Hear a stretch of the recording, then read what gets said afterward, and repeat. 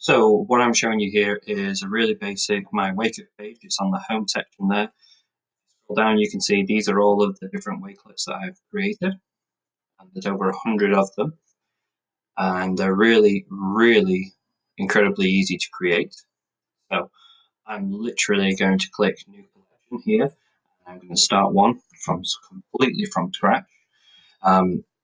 It will not take any effort. Same thing you do on the mobile or tablet device is pretty much the same thing you will do the web browser as well. You can use the web browser on your mobile phone to even make a Wakelet. You don't even need to download the app. So my connection is a little slow, so I do apologize for the speed. See here, I can add a background image and enable a copy of this. I can make sure that this stays private, so only I can see this on my homepage. I can make it unlisted if I wish. I'm going to click on this and I'm going to put it unlisted. And that way, if I share this, everyone can see it, but it won't be on my public profile page. I can add a cover image, and I'm going to give this a title. I'm simply going to call it Wakelet and Sites and More. Description, and because this is about Wakelet, I'm going to choose from the library rather than upload an image, and this allows you to select images from Unsplash. Wave, and what should come up is a bunch of photos by Unsplash. So again, sorry for my internet connection, and this will allow you. There you go. We've got some waves. All right, go. I'm going to click that one there as my cover image.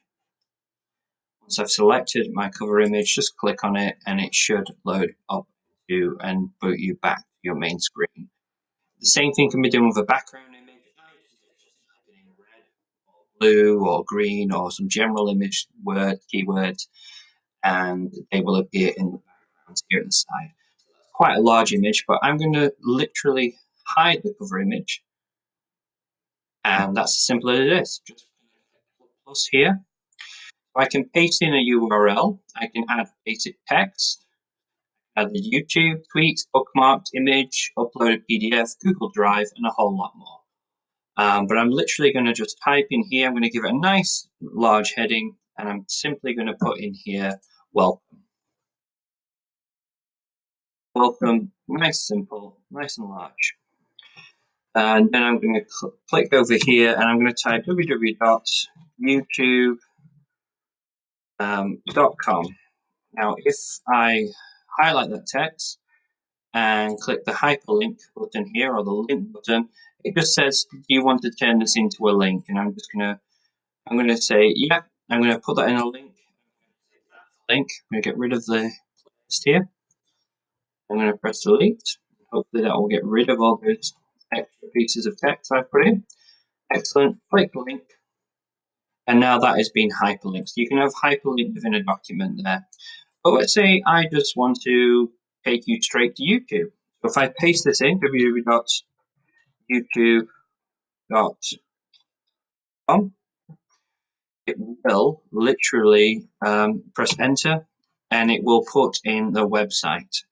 And this will shape it and show you how it looks. So it will give you, click on this and it will take you to youtube.com. Gives you some basic information.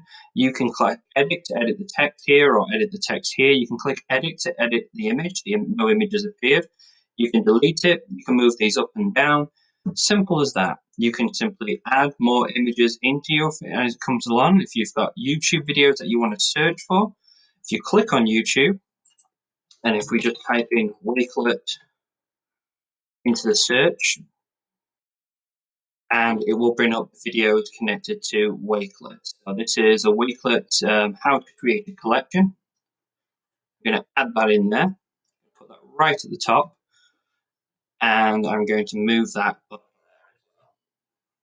So this will now, because I've used the YouTube rather than paste in the link, make it nice and easy for you to view. I'm going to move that to the top. So when you guys go to this page after I share it with you, and you share a page, once you click done, you'll be able the option to share up here, and you just send the person the link. Simple as that.